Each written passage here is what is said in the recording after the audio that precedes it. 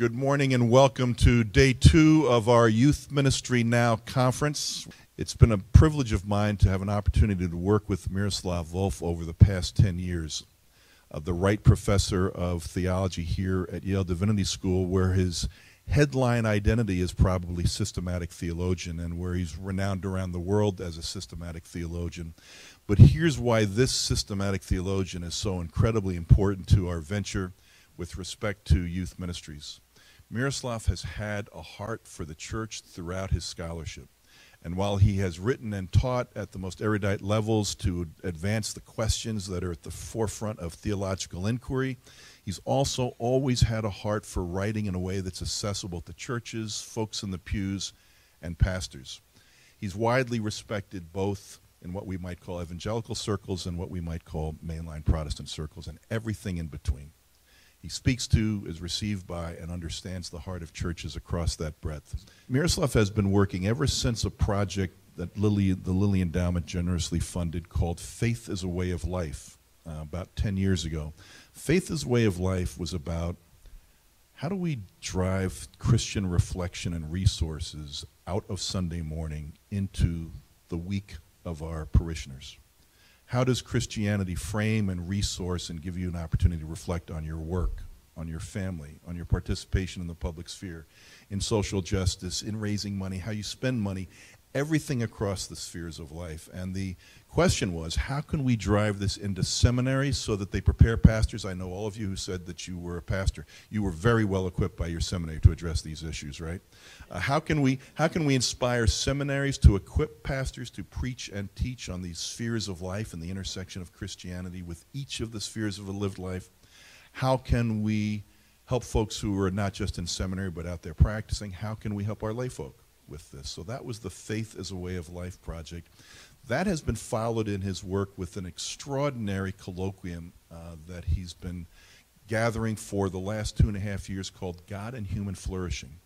And this has been gathering major theologians from around the country and the world, local folks that you would know from the Yale universe like Nicholas Walterstorff and David Kelsey and John Hare, etc. What are our scriptural resources for a vision God has for flourishing life? And how might we then equip pastors, seminarians, youth ministers, etc., to speak into not just metaphysical questions, not just scriptural questions, but how both the theology and the scriptural warrants support a vision of the life that's worth living, the life that is led well and goes well in the Christian vocation. And that is moving towards, as you'll hear today, I think, the creation of resources not only for seminaries and not only for youth groups, but also for universities. So next spring, Miroslav will be teaching a Life Worth Living class for Yale undergraduates. And the intellectual capital that's getting developed by God and Human Flourishing, I think you can see how that goes right into our program at the Center for Faith and Culture around adolescent faith and flourishing. And I think you can see how that drives also into preaching and teaching, as well as education of folks in university settings. So this is why I think Miroslav is a unique resource, an invaluable resource to the churches and to the academy. Miroslav, are we ready to go? Then I'm going to introduce Miroslav Volf to you so that you can listen to him instead of to me.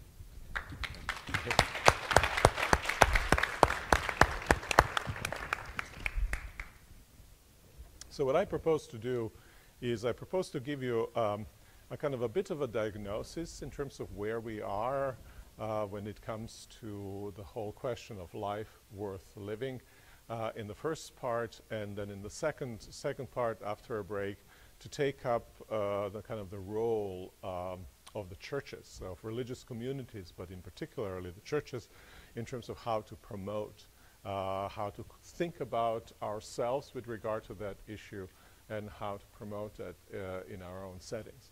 Now, I'm no a youth worker. I start stuttering as soon as I start thinking about youth work,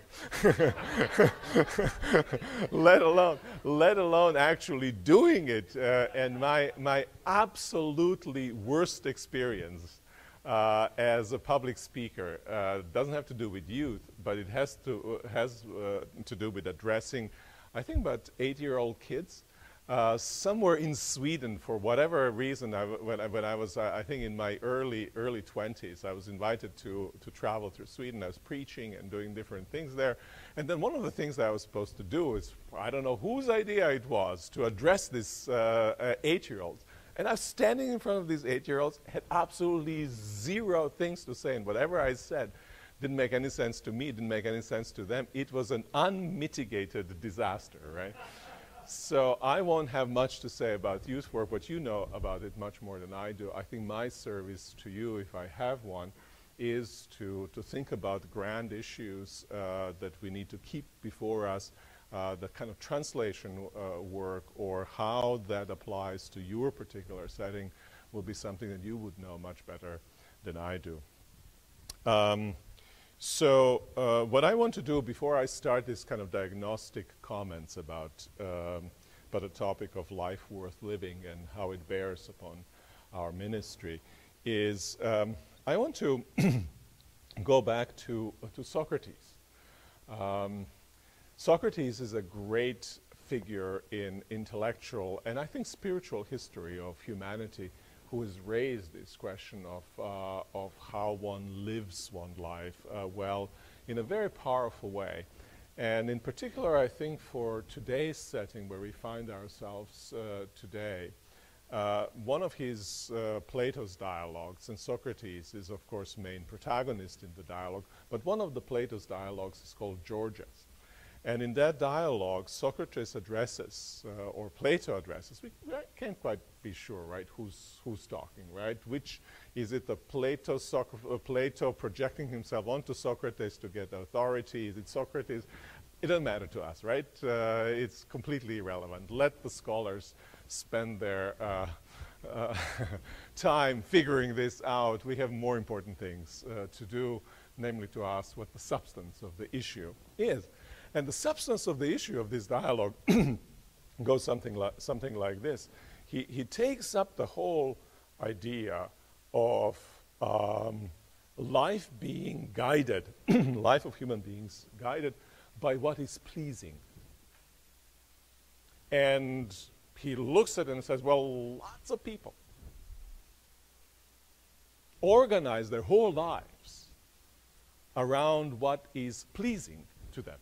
And then he kind of analyzes this whole thing and proposes an alternative way of thinking about what makes life worth living.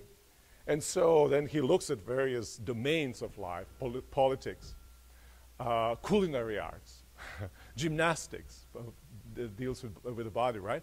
And describes all of them as flatterers. You can see how it fits with some of these, right?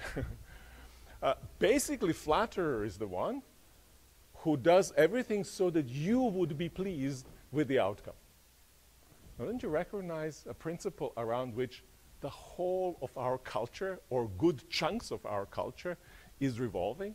You're interested in what the customer, right? That's what he was talking about? What the customer wants. And your concern is to give the customer what the customer wants because the customer is the king. And Socrates says, but these folks are flatterers.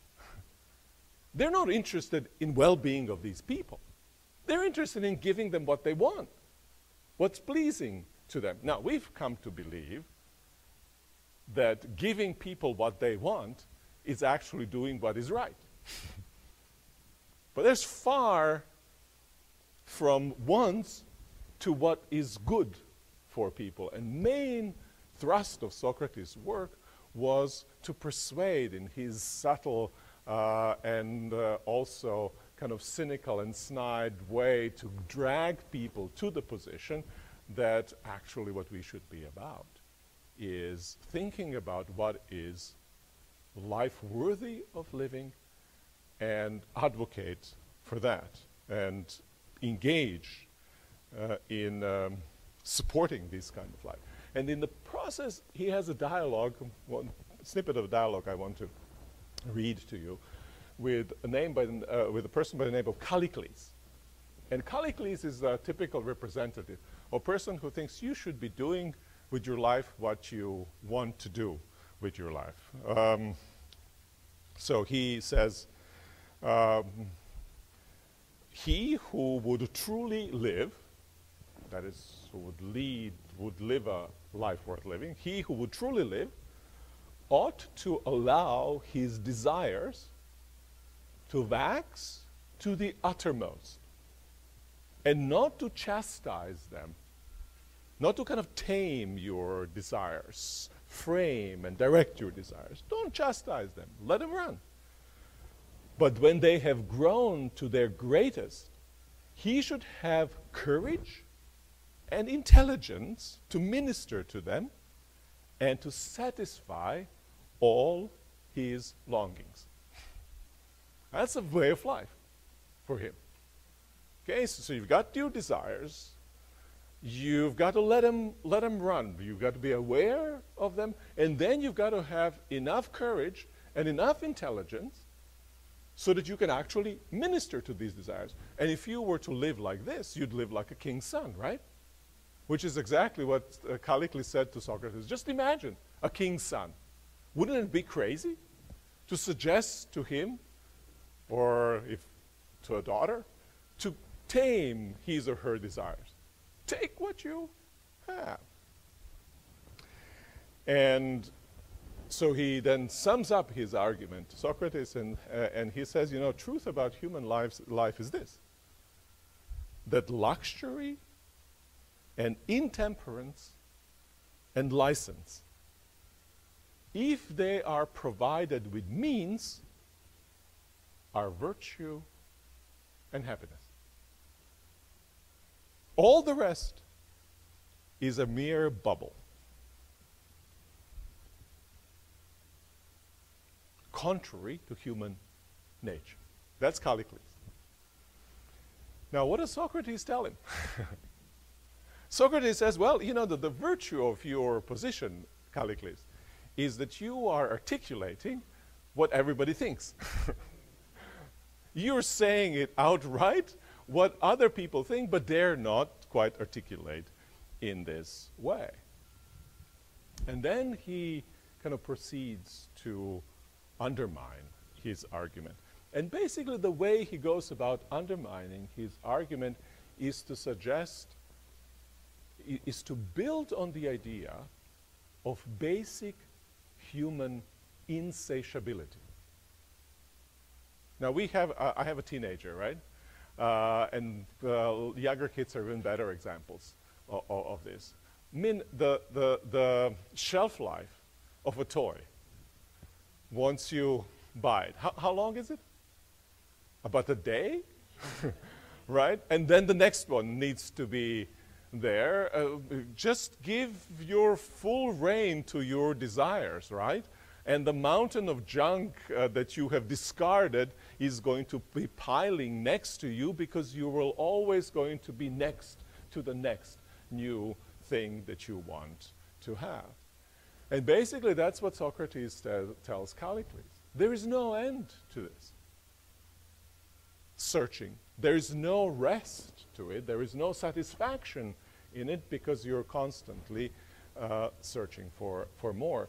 And then he has an image of souls who are intemperate, who do not chastise their desires, who do not frame their desires, who do not educate their desires.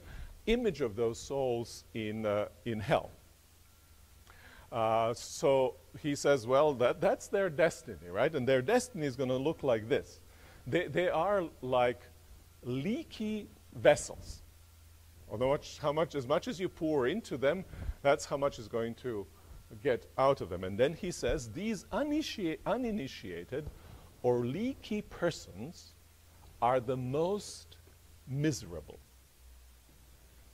And in Hades, in hell, they pour water into a vessel which is full of holes, out of colander, which is similarly perforated. Right? That's their punishment. In a sense, that's the type of life, if you step back and look, that's being led.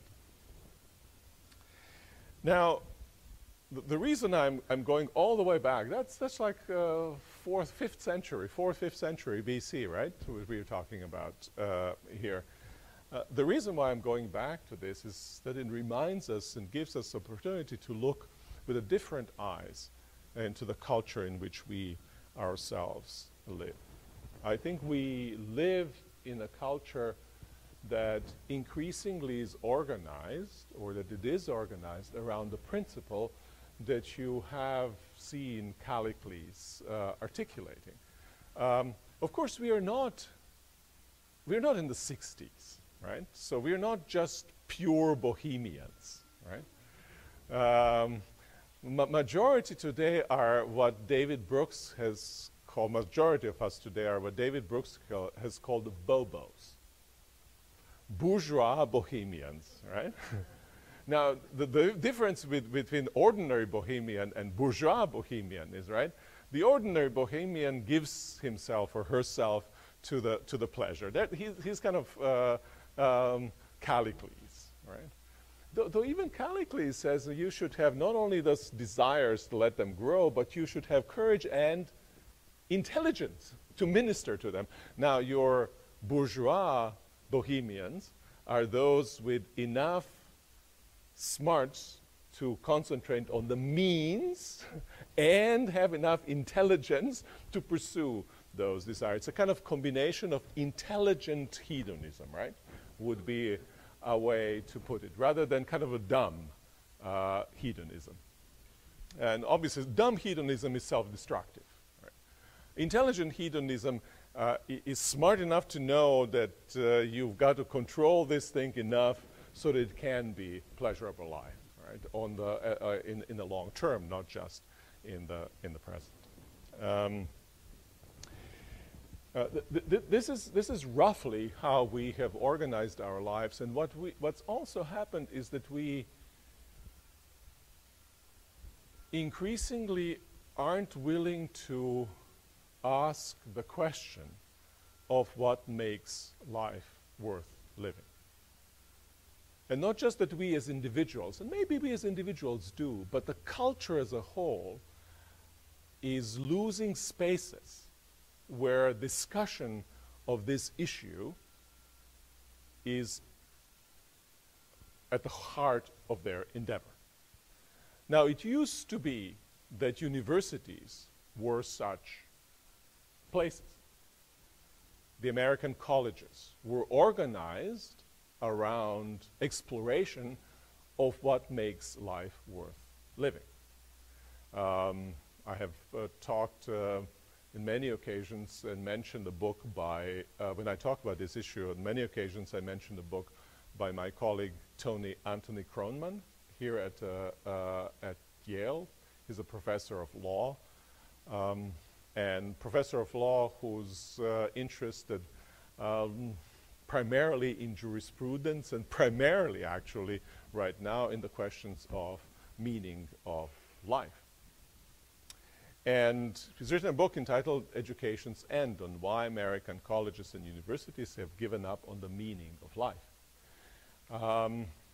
And he traces the history of American higher learning from the time when the question of the meaning of life was at the very heart of university endeavor. With the founding of Harvard University, it was organized with the meaning of life secured already, and the whole endeavor was to explore what are the implications of the meaning of life that we know in which what it consists in for our daily endeavors. To the area where you have a more secular university in 19th century, where you have multiplicity of options of exploring what the meaning of life is, all the way to the contemporary setting where the question of the meaning of life, what makes life worth living, has pretty much disappeared, or has been from university curricula, and has been, or at least has been significantly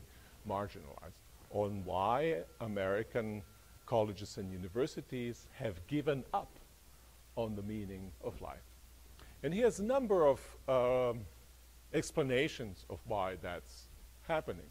And I think they're interesting for us because they're not just relevant for the university settings, for university administrators and professors. They're also relevant because they reflect also in how the culture in general is moving. And one of the reasons he mentions is because of the dominance of the scientific model of learning. Sciences do not ask question of purposes. They don't ask question of meaning. They try to explain reality, right? They try to interpret and understand what is going on, but they don't ask what the purpose of it is. And if your majority of your endeavor is directed toward explanation, you won't be asking the question of purpose. Now, then connected with that is not just that the question of explaining reality is being pursued, but also the question of, well, not only do we know here's what the reality is, but we are interested also to know how to get from point A to point B. This is the so-called instrumental rationality, right? I need to have instruments and technical knowledge of whatever sort, in whatever domain, as to how to move. Here I'm right now, but I want to be here. And so I'm going to study this. I might study this via business studies, I might study it in engineering, I might study it in a variety of other ways. But the point is, I'm learning how to get from point A to point B, but nobody is asking me whether, or telling me, or asking of me to reflect on whether point B is worth getting to at all, right? So you have the universities concentrated around the idea of explaining reality and of getting you from point A to point B. But who is reflecting on deciding what the points B should be? Right? And so you can be in a situation where you can marshal immense intellectual powers in order to serve very inarticulate, not well thought through ends.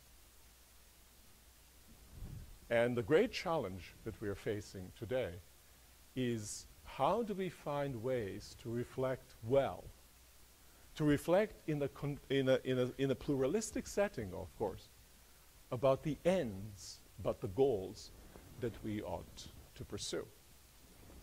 Now, part of the reason why in more general culture we don't reflect so much about the ends is because we think that, or the goals, or what life is worth living, what the meaning of life is because we have come to believe that each of us has our own meaning of life. Now, if I have my own personal kind of meaning of life, now it's very difficult then to reflect on this, bring the questions of truth somehow to bear to this question.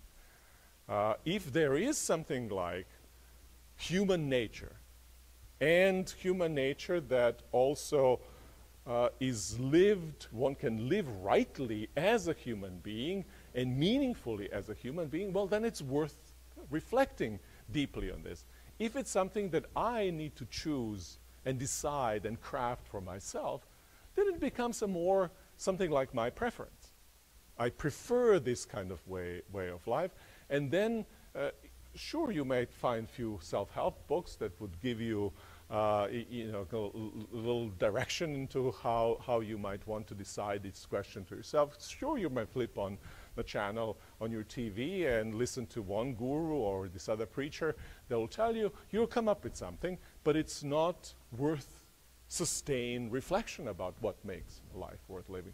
We live in a setting in which those questions of meaning of life are something like consumer preferences. Now, of course, they're not such, right? The deep questions of meaning of life, even though we choose faith, for instance, all of us are here for freedom of religion. Anybody against it? You know, we love freedom of religion, right? We can decide, which means if you have freedom of religion, which means I can choose which religion I should have, right? I can change my religion. So we have choices in this regard, in regard to great questions of life. But we sometimes make mistake and we think that choices about faith, choices about meaningful life are the same kind of choices as what car I should drive or what toothpaste I should buy. You know, you look at the consumer reports, you consult your gut, you combine the two, and you buy. And hopefully you haven't made a mistake, and if you have made a mistake, you're going to try to do better next time, right? And so we have similar situation that people are, sometimes people say, well, I'm into this religion now. Or I'm into this thing now. It kind of fits my own interest at this point. Today I'm into Buddhism, a little bit into yoga, even though I do, what's this? Christoga? Have you heard about Christoga? It's a Christian version of yoga. And you know, there's Chrislam and there's Christoga, and it's one of the cheesiest advertisements that I've seen. You know, the yoga poses. I'm not opposed to yoga. I do yoga actually, but kind of one of the cheesiest things where now Christ is at the center of this, and you use this in order to well.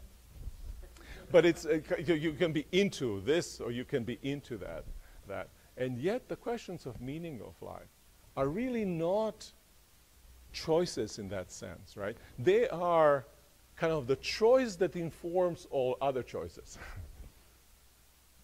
Because they are about that which regulates how we make everyday choices in terms of what we should do.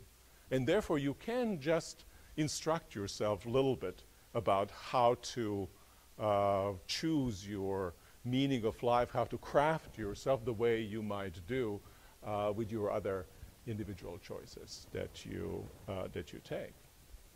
And so the challenge, I think, in the culture in which we find ourselves, and presumably challenge especially with the youth, with adolescents, is how do you encourage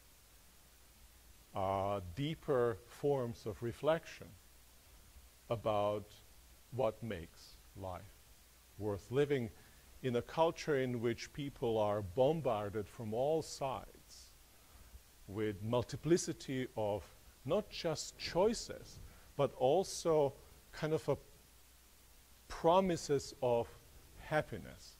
I think sometimes the consumerist culture is our religion. And it does what kind of religion had for a long time promised to do.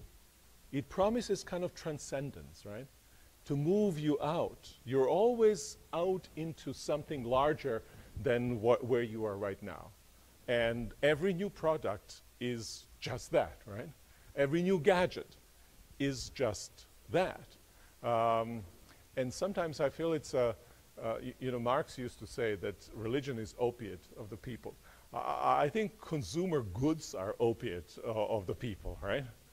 They kind of closed you off by giving you false satisfaction, close you off from the searches of a deeper kind. I think it would be a very interesting thing to reflect. To what degree is the present day kind of economy and the way economy is organized, to what extent it is deeply secularizing? Not so much secularizing in terms of that it tells you there's no God.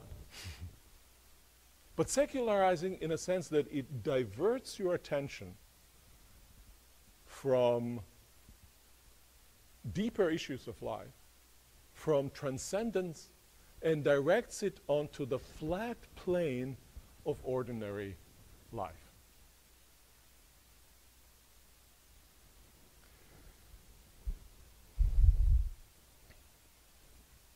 It's a retrieval of examined life. That, I think, is a great challenge. That's part of the reason why I will teach this course at Yale on life worth living. Because I think our students need to find ways of reflecting about life worth living.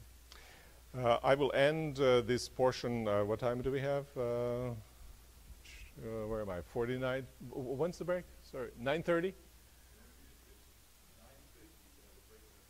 It's 9:50. Okay. Okay. I mentioned the book by Tony Kronman about education's end, right, on meaning of life. And in this book, he mentions, well, if you want to go in today's culture, if you want to find institution in today's culture which addresses the question of meaning of life in a sustained way, you must go to churches. I told Tony is an agnostic Jew.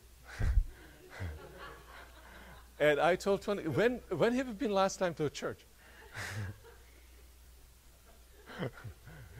This would be great if you were right.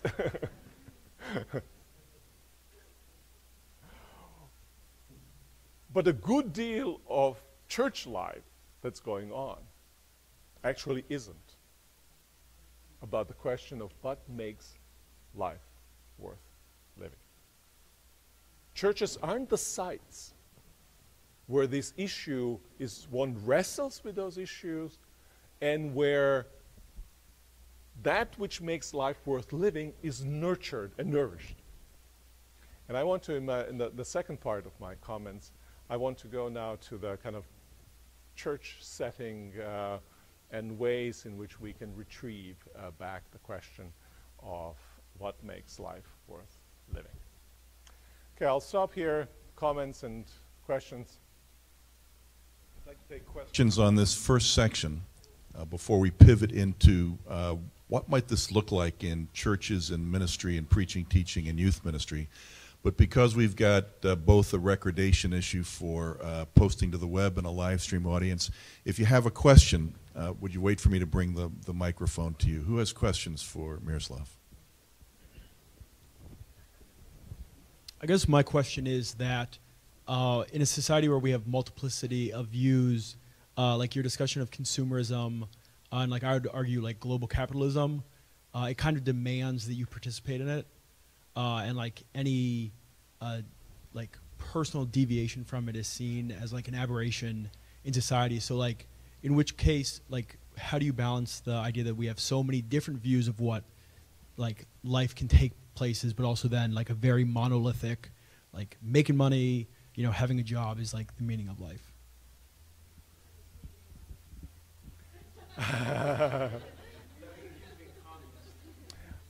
Right. I think it's a very important question in terms of so once you're within the system itself, right? I mean, system has its own logic and demands on you, right? And how do you nurture an alternative, especially if you wish to nurture that alternative within the job that you pursue without actually getting fired? And often what people do, of course, is they act in certain ways within the job, within the economy. It has its own logic, and then they have a kind of more private life devoted to other things. Transcendence is experienced elsewhere rather than in the job that they have. I think there may be ways in which to push that within the vocations that we pursue, how to expand those, how to be productive while at the same time not reducing our own productivity in our work to simple means to achieving certain ends. I think the more we can take just the ordinary life and see how in the ordinary life that we have, it reaches into something larger than itself, I think the more satisfied we will be. You know, I think that our great questions, I'll speak now more, if you wish, in kind of religiously and secularly neutral terms. Our great questions are about truth, about goodness, and about beauty. And pursuit of truth, goodness, and beauty, they're a transcendent pursuit. If I pursue truth as a scholar, I say to myself, I don't care what I think. I care what is true. My life is devoted to finding out what is true. If I pursue truth for myself on a personal form, I say, I don't so much care about what I feel. I want to know what is true about my life and align myself with the truth. The same is with goodness, right? I align myself with something that's larger than myself. The same is with beauty. Beauty comes at us, disrupts the way in which we are, opens us up to something larger than ourselves. And I think in many ordinary settings in which we find ourselves, whether that's at home being with kids, whether that's at work where we find ourselves, it's possible for us to break out of a confines of everything is about my own desires into something larger than ourselves. And more we manage to do that, the happier lives we lead. More, so to speak, the transcendence breaks into our everyday lives, floods them, and gives them weight, gives them meaning, rather than kind of going from one to the other. Unbearable Lightness of Being is a very, very interesting book which illustrates, I think, what I'm talking about, where you have this this guy who's going from one affair to the next, one thing to the next, and everything's so light. Nothing is significant, right? Because it isn't taken into something that's larger than himself. But a bit being countercultural might not be a bad thing occasionally.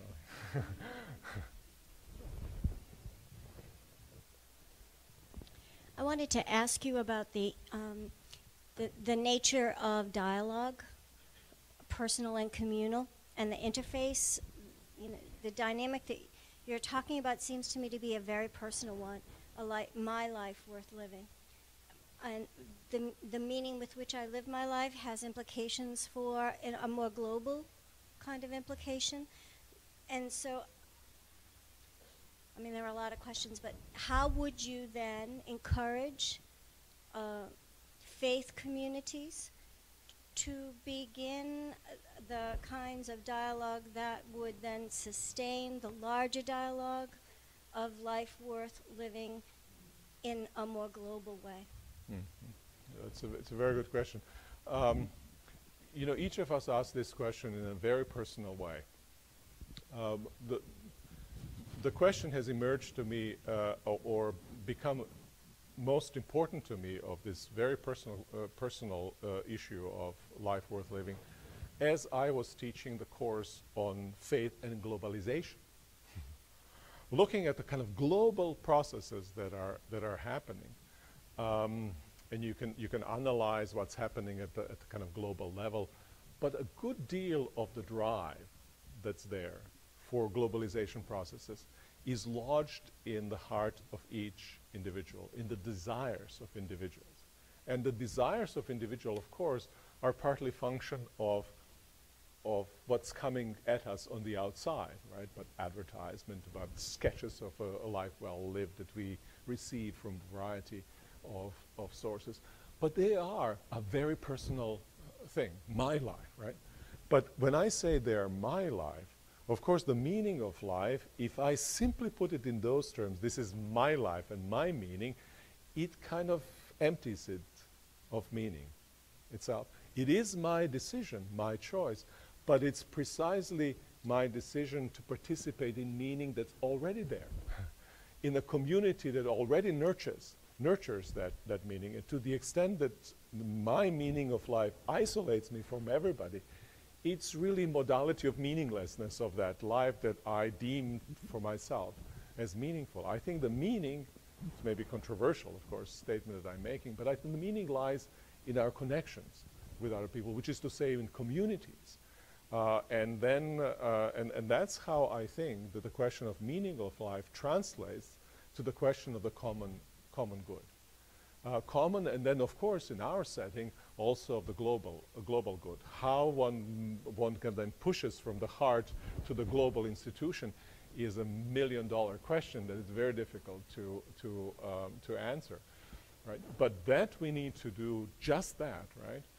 For instance, I have a section in this book that I'm writing on faith and globalization where I think that globalization stumbles or economic successes or any form of attention to everyday realities, their ordinary life, they stumble on two great human predicaments. One predicament is that of insatiability, and the other is of mortality. Right? You can, if you have an insatiable, you're grabbing thing and pouring into nothing, right? The levels of happiness don't increase because the wealth increases or because new gadgets come up. I have an iPhone 5, but I don't think I'm an ounce happier than I was when I had iPhone 4. Right? And this is roughly what our lives are. The same in terms of meaning question and our mortality. And somehow to make it plain to ourselves, to make it plain to our communities, to plug ourselves into a community and make a meaningful life, a way of life, not just for me, but for whole community. That is the challenge that we have, and I think that's how we will either succeed, or that's the reason we will fail, because none of us can lead meaningful lives on our own. We lead them in communities, in something larger than ourselves.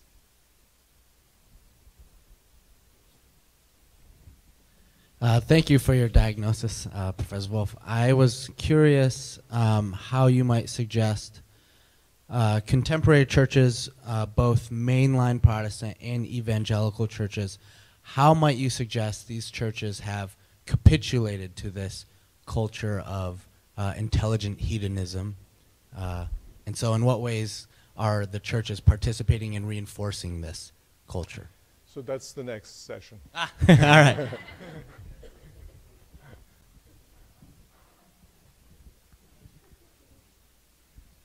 I have a question related to what you just asked.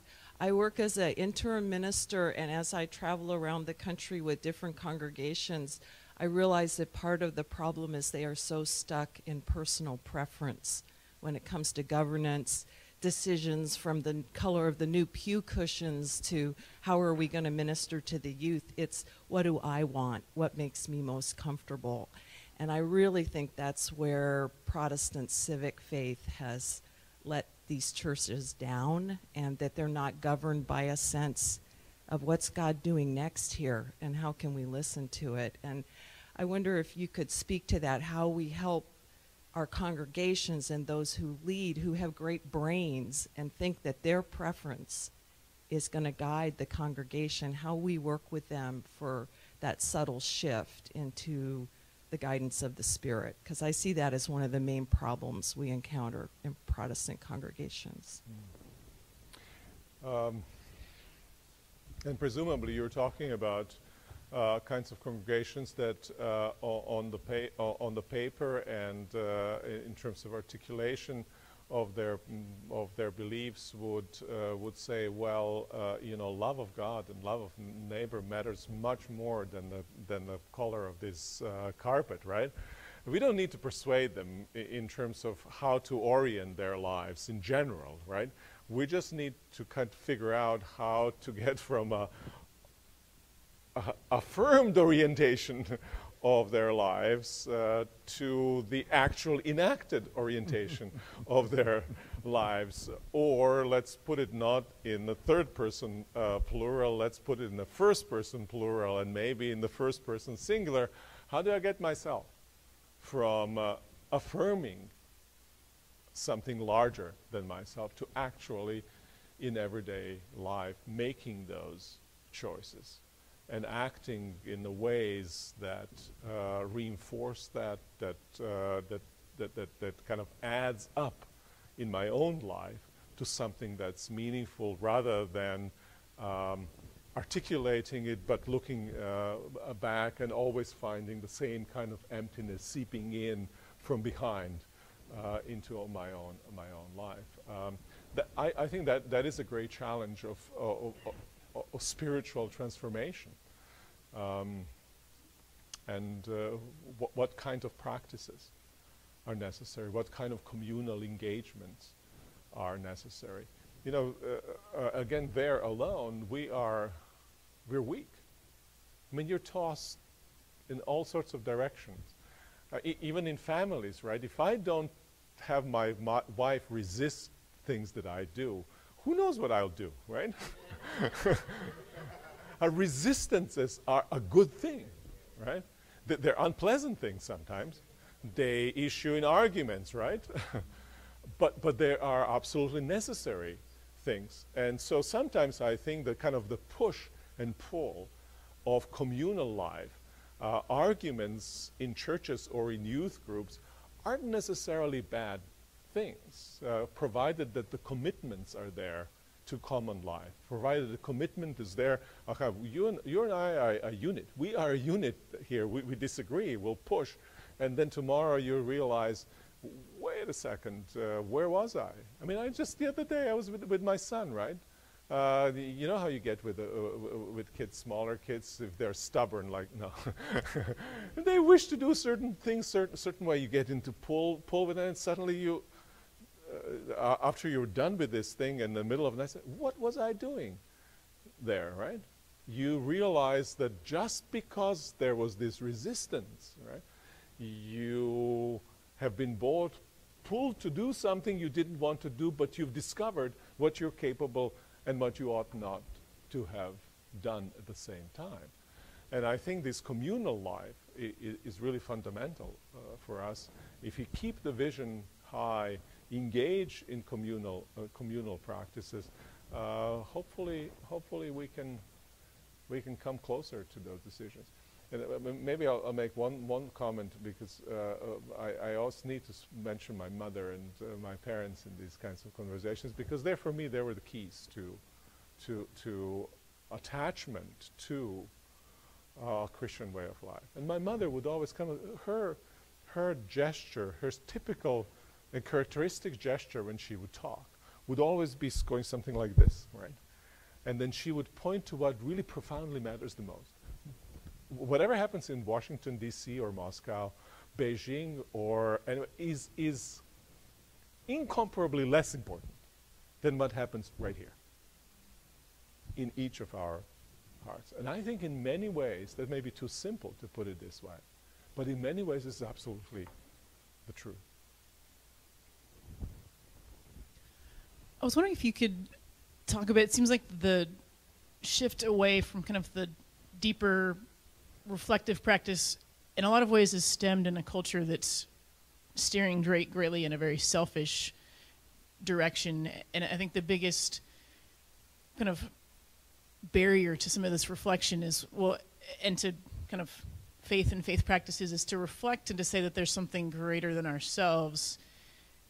It's one thing to say there's something greater, and it's one thing to say, and I'm going to submit myself to that. And I think that is kind of the big challenge, and why focusing on pew colors is easier, because it's a simple decision and I don't have to submit to having blue cushions at home if I don't like blue, and I can deal with that one day a week. But could you speak to just sort of that? How do we encourage that reflection and this kind of corporateness that I'm hearing in light of this really selfish and, well, you can't tell me what to do and I don't want to have anything imposed on me? Yeah, I thought that this is your job, not mine. I'm a theologian, right? I deal with ideas, not with.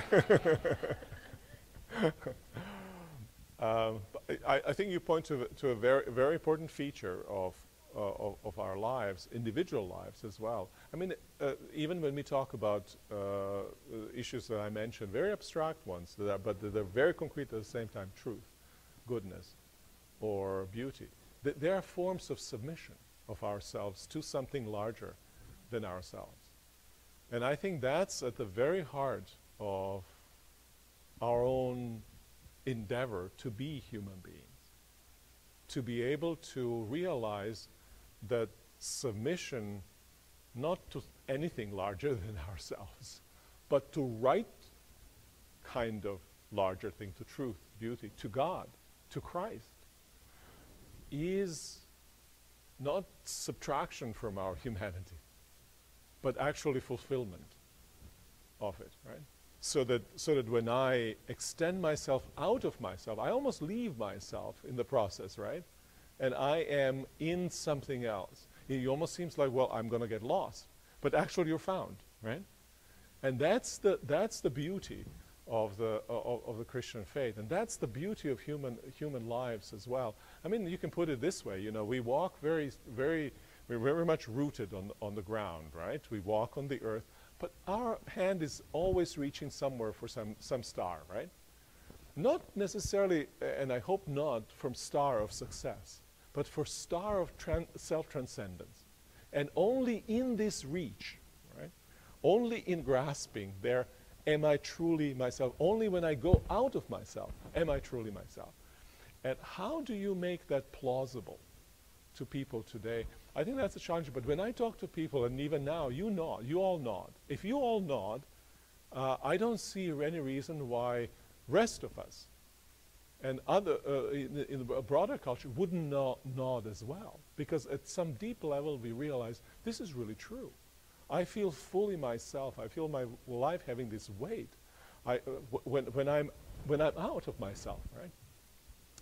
How do we find modalities of nurturing this sentiment, which I think most of us have experienced many times, and most of us deeply desire to practice, and not just to feel as something attractive to us. Parents might be interested in success. The kids, some of them at least, might be interested in interesting things, right? So the versus say boredom is the big. For parents, the big kind of no-no out there is kind of my kid's going to be kind of a failure in life, right? They're not going to succeed. For kids, I'm thinking if I recognize it in my kids, it's got to be fun. It's got to be interesting, right? And those are very, very, to me, both of them are very interesting, right? And sometimes a kind of our culture operates on both of these things. We need success, right? That's the big God in many ways. But the interesting life is what many people actually strive for. And in Kierkegaard has this whole category of interesting, right? As a profoundly inimical, if you want, to a well-lived life. And we have been so, in a sense, used to things having to be fun and interesting that we are not even kind of thematizing this as potentially a problematic way of leading one's life. A kind of where interesting becomes a dominant category, but if interesting is dominant category, it's just another form of meaninglessness and weightlessness, just as success in and of itself is another form of doing just that. Either or in Kierkegaard, the category of interesting, and the big sin there is boredom, right? That's what you want to avoid by all means, and you do everything you can in order to make it interesting. But it's a very superficial, of course, way to lead one's life. And I think this is really, in a sense, a good background to what I wanted to give you in this second session. And I won't actually address right away the question of the church and church's mission, but I want to take you back to what is the original idea of all world religions. Now, when I say that, some of you may be suspicious. I'm this all world religions are the same kind of a guy. I'm a pretty much Orthodox Christian. I think that Christ is the key to Jesus Christ is the key to humanity, key to the whole history. But it's interesting and important for us, I think, to step back and ask the question of how other faiths as well, not just the Christian faith, think about life worth living. And in order to do that, I want to give you a bit of a sketch of a shift that took place or over many different centuries in different settings, from what people call primary religions and what people call secondary or world religions. It's going to place into relief what we have been discussing even just recently in the conversation after the break. Secondary religions are religions like Christianity, Islam, prior to that, Judaism, Buddhism, Confucianism, and so forth. They all emerged through what some people described as axial revolution, and they emerged out of primary religions. Now, listen to the contrast between these, and then we'll ask ourselves, where are we in our Christian faith today in American setting? Okay, so that's where we are headed, and we'll tie it into the question of you'll tie it into the question of youth ministry. Now, so first point, I want to make 6 points about primary, secondary religions. First one is secondary religions are two worlds accounts of reality. Primary religions are what one might describe cosmotheistic. God, they believe in gods, but gods and spirits are part and parcel of nature, of the world itself. They're not outside of the world, they're in the world, they're powers of the world. Now, secondary religions are all operate with these two worlds. They split reality into two spheres. There is a mundane sphere, everyday sphere, and there is a transcendent sphere. The most strongest expression of that is found in the Jewish and especially Christian belief of creation of the world out of nothing. God is categorically different reality than the world. The world was created out of nothing, right? And is in contrast and different than who God is. So two worlds, accounts of reality. Second point. Where's page one? Turn.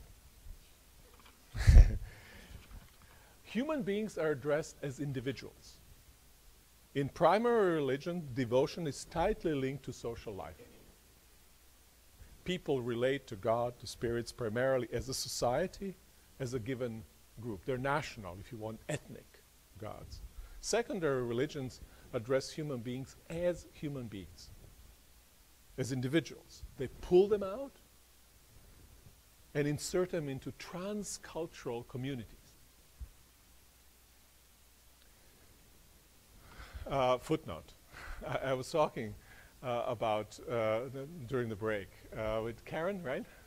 We were talking about the question of, how does church survive here when kind of culture is pushing in the other way? Don't we need kind of also legislative kind of norms, legislation that would kind of support the Christian way of life? And generally what one says, well, yeah, sure, you need kind of support of that sort, but I sometimes want to react in the following, and that's what I reacted to Karen. She was a little bit surprised. And I said, if the church needs the world to be the church, it's not worth being a church. If you need laws in order to live as a church,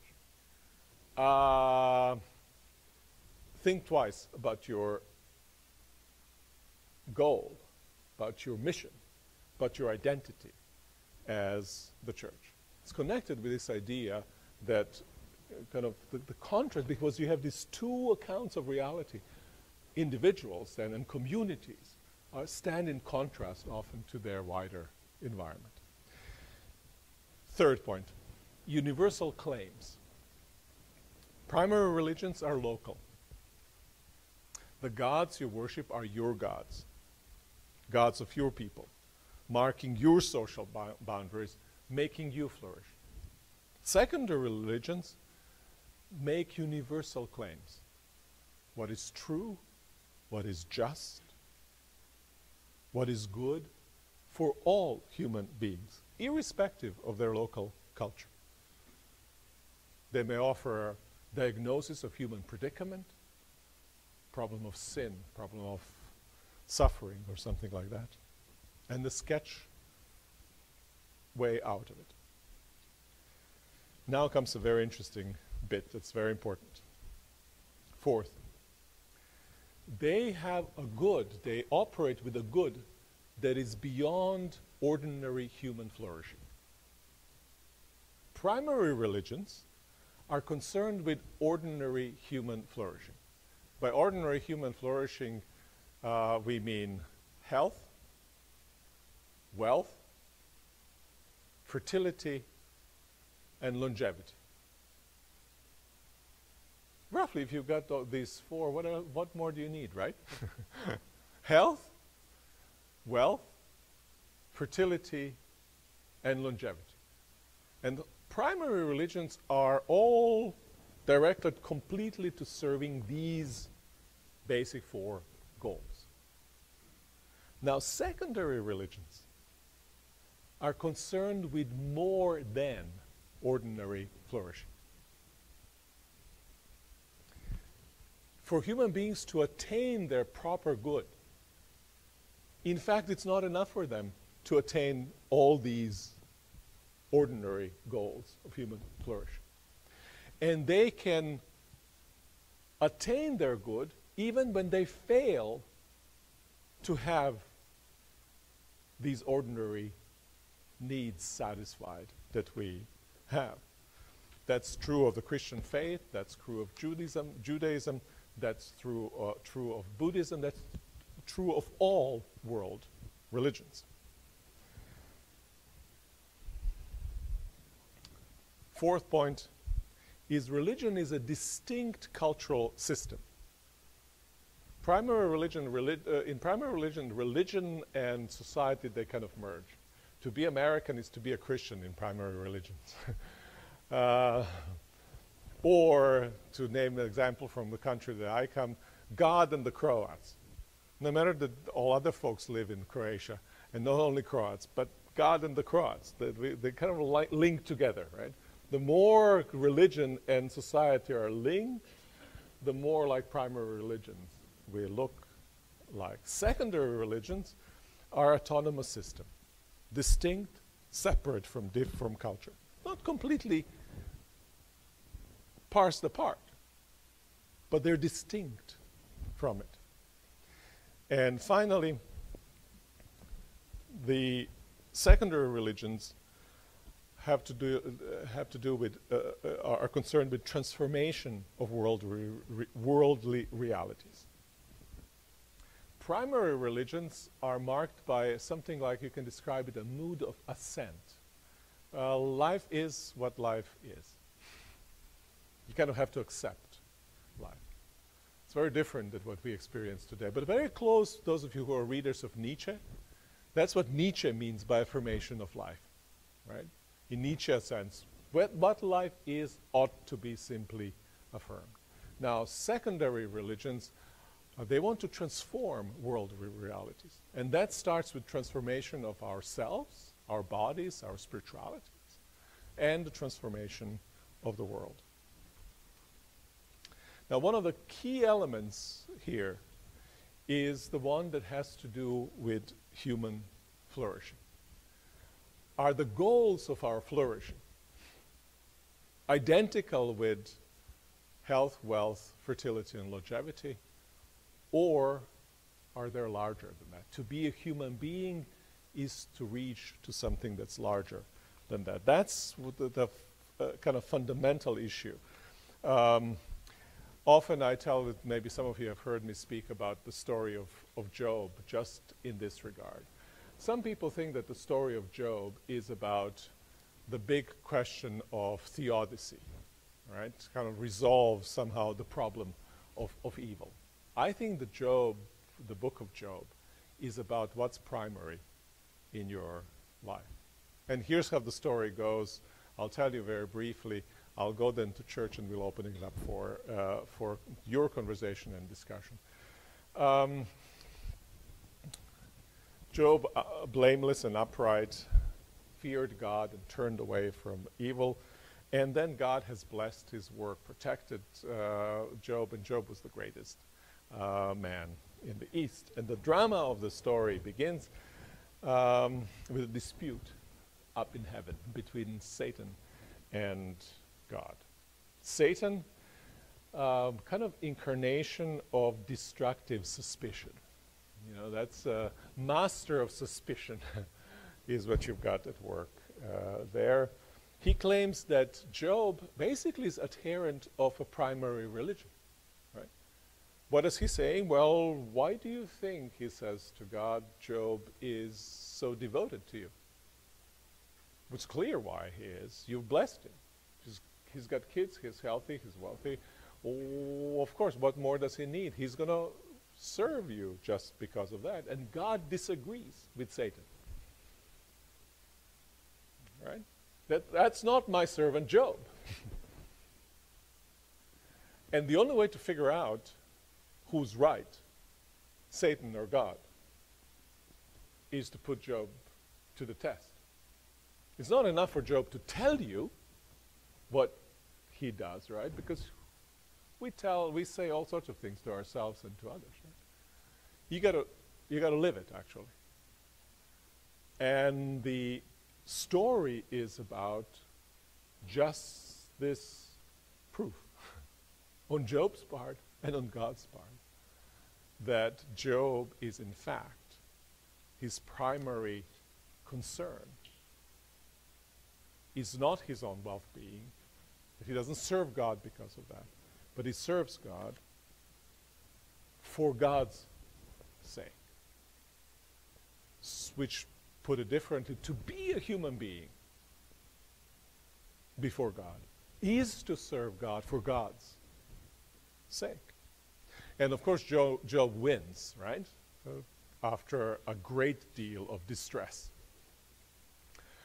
And we are all troubled about this distress that he goes through. I'm troubled about it. I think, well, especially those kids, you know, it's okay, Job, right? But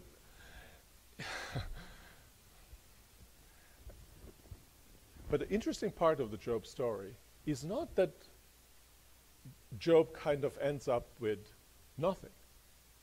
He proves that he serves God for nothing and then ends up with twice as much as he had before, right? So the idea is not wealth, fertility, longevity, and so forth aren't important. But they don't rank above attachment to something that makes us as human beings to be who we truly are and find fulfillment. In some ways, you can see also the story of Abraham in the same light, right? You can take even the story of near sacrifice of Isaac in the same scary light as you read the book of Job, as the kind of primacy of faith, primacy of attachment to God. Now, in the contemporary culture, both Job and Abraham are interesting cases. You know, I've just posted something the other day on my Facebook and Twitter on Abraham and as a kind of model parent in his faith, right? Of course, the reaction was amazing, right? What do you mean? Sacrifice Isaac, you know? You come to me to talk to a youth group about, you know, primacy of God, and there's this great hero of faith, you know, who almost sacrificed his son. Because of his attachment to this higher end. And I think that maybe, I mean, the story is troubling, no question about it. So is Job's story in many ways, very disorienting as a story. And especially in our own culture, especially in the culture of modernity, because affirmation of ordinary life is probably the most significant idea in the West since the 16th century. Anything that rattles on the affirmation of ordinary life can be right. Because we think this is the highest of all values that we have. Right? And if you have, when you have this world faiths, and that's the reason why I mentioned these world faiths, right? Because they remind you that this is not just some Christian peculiarity. This has been, in fact, majority of humanity through the whole centuries have affirmed primacy of the transcendent and have felt that it is deeply problematic of us to have our gaze completely placed down to the kind of flat plane of ordinary existence. And you have it in extreme cases expressed in the stories of Abraham and in the stories of Job. And the challenge, I think, is how do we make plausible in today's environment that actually attachment to something larger than ourselves, to God, can matter more than life itself? I started with Socrates, right? That's exactly the story of Socrates, isn't it, right? If you have his apology, right? He's willing to be condemned to death just because he wants to stand by his principles. And not only that, and the more interesting case is not just apology, but credo, the dialogue. And the credo, the dialogue, the credo, the issue is this. A number of other issues swirl, but the main issue is this. Will Socrates flee the imprisonment so as to avoid being punished or so as to avoid execution? He was unjustly sentenced, right? He knew that. That's what apology is about. But now the question is, will he even flee unjust punishment, even though he himself thinks that it's not the right thing to do? And Socrates stays with it, right? You may disagree with Socrates or not, but keep in mind how much principle, attachment to something larger than himself matters to Socrates. He's willing to die for this.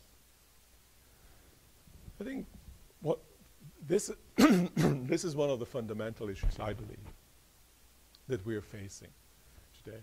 And connected with this, it's interesting to me what I perceive is happening in the kind of Christianity, in the Christian faith and Christian churches, along with this cultural fundamental orientation to affirmation of ordinary life. I think in many ways, Christian churches are starting to see themselves as the supporters primarily of ordinary flourishing.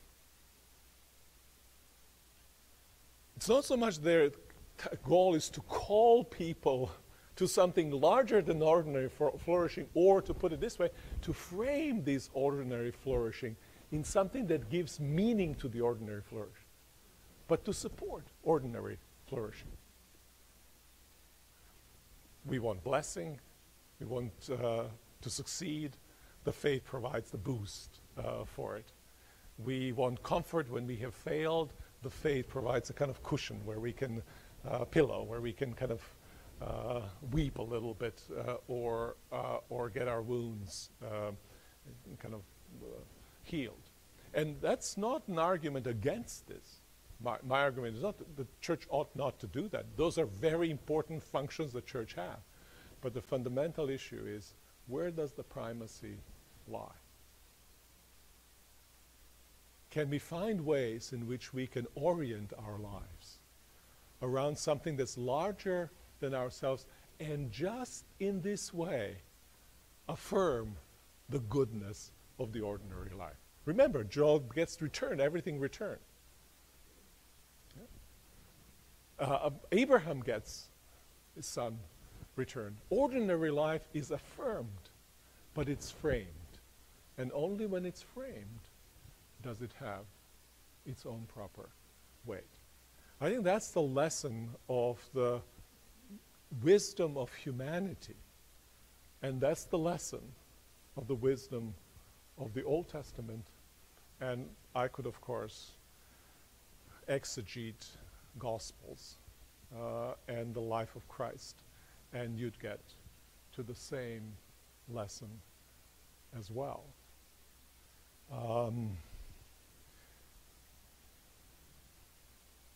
What does that mean in particular for our young people? For their search for meaning, for their search for significance, for their critique of established kind of structures as they perceive them, for their critique that may not be articulated, but their critique that may be voting with their own feet and activities and rebellions. I think those are some of the fundamental questions about orientation of our lives, orientation of our churches, and the church's ability to actually provide help in the most fundamental kind of way. Following your logic, you're saying that Christianity is now behaving more like a secondary religion. Like a primary religion. Oh, I thought you were saying the secondary religion applies more to the comfort and the nurture. So primary religion, almost sole purpose of them, is health, wealth, fertility, and prosperity. All secondary religion have goals for human beings that are larger than these natural forms of our flourishing. So maybe at its inception, Christianity was more like a secondary religion, but now it's behaving like a primary religion to the detriment of the people who are interested in the bigger picture. Youth. Yeah, that's in a sense what I'm suggesting, right? And there's one other way in which Christian faith, other secondary religion, have become like primary religion. They have merged often with the nation, with ethnic group, and so forth, right? So it becomes almost like God is the God of a particular group, right? And similar way, God is a God of natural flourishing of this group. And the temptation of Christianity, as of other world faiths, but we are interested primarily in our own faith. Our temptations are just those. Identify God with nation, then God and America, God and Poland and God, and so forth. They're kind of aligned. And the other one is aligned our natural flourishing with our belief in God simply, right? And you see how two are tied together. Your nation thrives, and we as individuals thrive, and this is the purpose of God. I think there are strong tendencies just in that direction. There have been throughout the history, probably more association of God in a particular nation than there are today, because globalization is breaking down those kinds of barriers. But today, I think more of a connection between our natural forms of flourishing and God. And God. Now, the difficulty with the second one is that, in fact, God wants you to flourish. So temptation is so much more seductive, right? Because you can easily say, didn't Jesus heal the sick? Of course he did. Didn't he feed the hungry? Of course he did. Didn't he raise the dead? Of course he did, those who premature died. Didn't he return the kids to their parents? Didn't he bless the children? Isn't God for fertility, for longevity, for health, for wealth? You see it in the ministry of Jesus.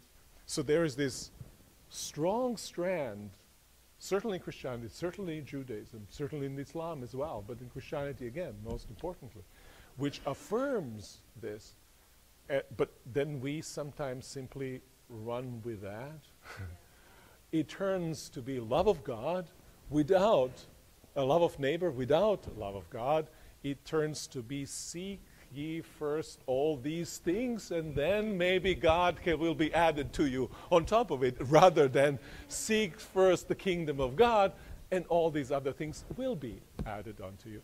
So the whole thing is really in Christian faith is about order of priorities. It's not about valuing one rather than the other.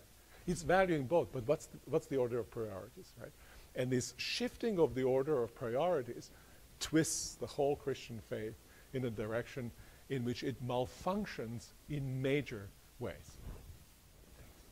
What you've been saying is reminding me a lot about some things I've read from H. Richard Niebuhr. One thing that he wrote a sermon called The Logic of the Cross, and he talks about the primary principle of living, and he talked about, I think what you're saying is primary religion as examples of the primary principle of living being a fear of death, and so trying to outlast, trying to prolong life as a way to basically just prolong the inevitable death, which then is, a form of annihilation, versus what he says is the logic of the cross, which is going through death into new life. So that was one thing that this kind of reminded me of, is what he talked about in that sermon. But then also what you were saying about primary and secondary religion kind of reminded me of his work, Christ and Culture. Is there anything that you would say about like his 5 different kind of understandings of the relationship between Christ and culture and where we are today?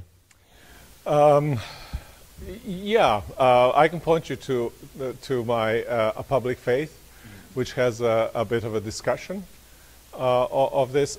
I tend to think that this is a great book, right? It's kind of mapped the relationship between Christ or the faith, but particularly Christ more specifically, and the culture. And I think my basic gripe with H. Richard Niebuhr is that those are kind of the pure types. And I don't see anything like it happening. In fact, I don't see situations, I don't see any possibility of church just be transforming society, church just hovering above, church just being opposed to society. In fact, when you observe throughout the history, what you find is that there is no single stable way to relate to the culture as a whole. Why is there not such a stable way? Because culture as a whole is too complex.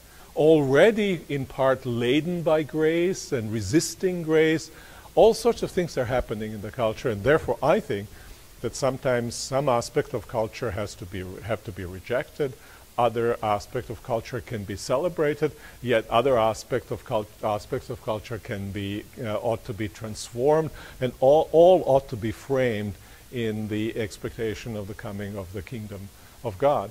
So there's not a single way in which church relates to a culture. There are a multiplicity of ways in different settings, going different ways, resistances, affirmations, celebrations, all of it happening at the same time. It really doesn't matter how you relate to it matters, commitment to the center, to Christ, determines in ad hoc way how you relate to a culture. There's no model to capture that. It's life. What do you think of this movement towards mission work and mission trips that the church is taking these days? Is it an effort to connect to boost the resumes for Pardon? colleges? Boost resumes for colleges? Oh. Is it an attempt for the church to connect to the bigger picture, or is it our projection that you couldn't possibly be happy without health, wealth, and the 4 basics, so we're giving that to people in need? Or I think it's kind of both. I don't know. What do you think? Well, you can do it badly and you can do it well, right? And to do it badly would be see ourselves as some kind of saviors, instill that complex into savior complex into teenagers, and then take them on, and unleash them upon unsuspecting and very smart and often very sophisticated people who happen to be less privileged than they are. That would be just the worst case scenario. The best case scenario would be for them to discover something that's larger than themselves, to give themselves to it, and in the process discover who they are. When they come there, to learn that they have to they can receive more than they are able to give, for partnerships to be established, Um, those would be extraordinary things. Or to take a phrase about those trips from a very good friend of mine, those can be pilgrimages, right? Spiritual pilgrimages. Everything I've said, I've learned from Skip on those things. But I stole it from a book, A Mile in My Shoes. Author's name is Hudson. He says, mission trips are spiritual pilgrimages. We need to go as pilgrims, not tourists, receivers, not givers, listeners, not talkers, right? Learners, not teachers, right? And that transforms the relationship with the mission partner over time. I remember, since you mentioned mission trips, I remember a comment that a Mexican pastor, I grew up in California, we went to Mexico building homes, and the dialogue between my youth pastor and this Mexican pastor was, the American pastor went down, it might not have actually been my pastor, but his comment to this Mexican pastor was, how can you and your people in this community serve God with all this poverty around? And the Mexican pastor responded, and he says, how can you as Americans serve God with everything that you have? And so I'm just wondering if you could kind of just globalize. Everything you've said makes sense from an American perspective, but I think in more of a global perspective, when we've got third world countries with very little, how does this same mentality flesh itself out?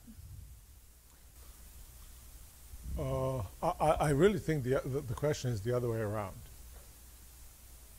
The same mentality actually fleshed itself out in a situation that was just about as bad as the most of the third world settings. That's where it came about. That's when Christian faith emerged, kind of in marginal communities, living very often kind of meager lives, as the majority of the world live today. I think the big question, in fact, is the one that Mexican pastor asked us: how does it flesh itself out here? And how do you manage it? How do you live this?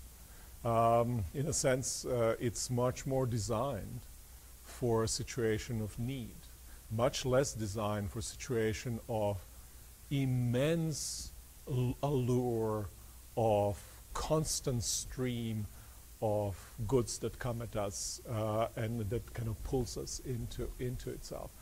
And it's my experience is also similar with the question of, say, theodicy question, or where is God? This question is alive to people who suffer. But people who suffer, I've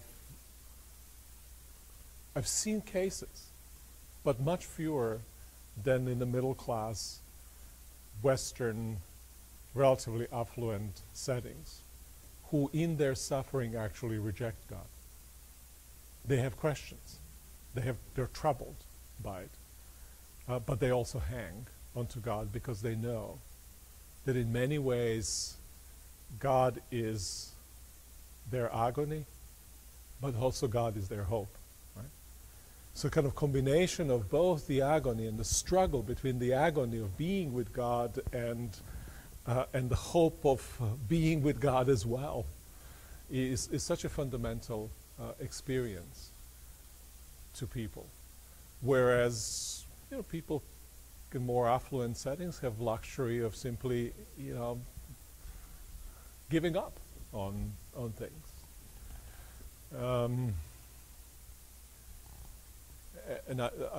So my sense is that Christian faith can be, and often is, much more alive in settings like you describe of the Mexican pastor. I mean, I've seen it in my own life early on. I've seen it in many environments in the world. And so we have to ask ourselves, well, what are the modalities of our own poverty in the affluent settings? And what does it mean for us in terms of how we relate to those who are impoverished? When you were speaking about the Abraham near sacrifice of Isaac and people's very visceral reaction against that passage, it reminded me of a time when I was preparing to preach on it and read a commentary that really helped me to see it in a different way, which is parents are sacrificing their children all the time. And the question is, what God are they sacrificing their children to? And we've been talking about that yesterday and today, about the God of success and how, but I mean, part of sacrificing is letting go. I mean, we have to let go of our children in some ways, but to what are we letting them go? And to what are we, giving them over to? And to what are we delivering them, right? Yeah. I mean, it's not that simply, there is an element of letting go as a sacrifice, but there is an element, I mean, Skip was talking about, which is this God. Mm-hmm. And if college admission is, I mean, it's almost like, it is an active sacrifice, not just letting them go. But I'm going to streamline you so that you'll fit into this college that I have designed for you to go to. And yet we think nothing of that. I mean, we get all appalled about Abraham laying Isaac on the altar, but we don't think anything about the altars that we're laying our kids on. Well, and the difference for us is, it's very good that you raised that question. I think it kind of reminds us of the different perspectives that one can have. And the difference, of course, it is that along with the affirmation of ordinary life in contemporary culture, inflicting pain or taking life is the worst thing you can do. That, for instance, the children, physical punishment for children is part and parcel of that. In earlier cultures, people thought nothing of it, and in fact, they would have thought that varieties of ways in which we inflict psychological pain on children in order to direct them in whichever way we want them to go is a worse thing than this fact. We can't think that way, right? Because for us, experience of physical pain or inflicting physical pain, which goes along this affirmation of ordinary life, is absolutely kind of non-negotiable. That's our cultural good. In many places in the world, it isn't a non-negotiable. And that's why often we find, for instance, between some of the Islamic settings, more traditional settings, or even Christian traditional settings, and the Western, we find that we don't know how to talk about this thing, because the sets of values that we bring about are very different. And I think that also, without wanting to minimize the horror of Abraham's near sacrifice, and indeed in the Bible itself, right? You have a sturdy resistance against that. In some people argue that even Abraham's near sacrifice is precisely an argument against sacrificing one children to the Moloch and so forth.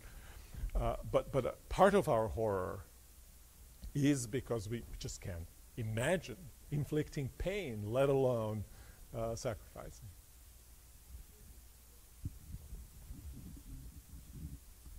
I think the other thing that we often miss is that poverty of spirit is not the same as poverty of physical needs.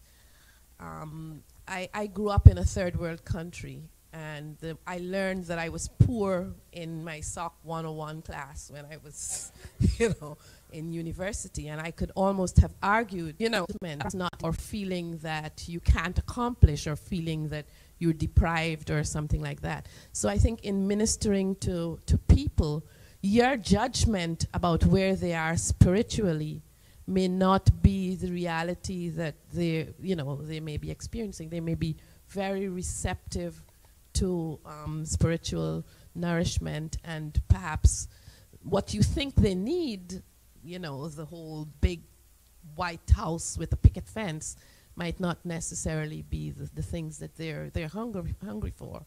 So it's just, I think, to some extent, when you talk about the primary, looking at the primary church as some I mean, if I look now how I grew up, it's total poverty, right? I never had any idea that was the case.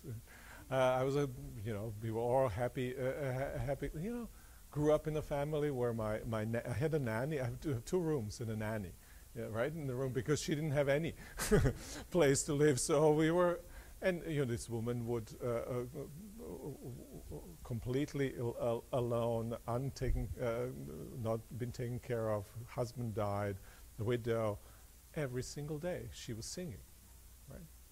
There's kind of the beauty of the joy. I mean, I dedicated my first book to her because she was an amazing human being, totally impoverished and totally beautiful, and a kind of a sense of herself and her own dignity and who she was. I mean, I rarely encounter people, no matter how wealthy they are. They may walk through life with John Wayne swagger, but that just shows how little self-assured deep down they are, right?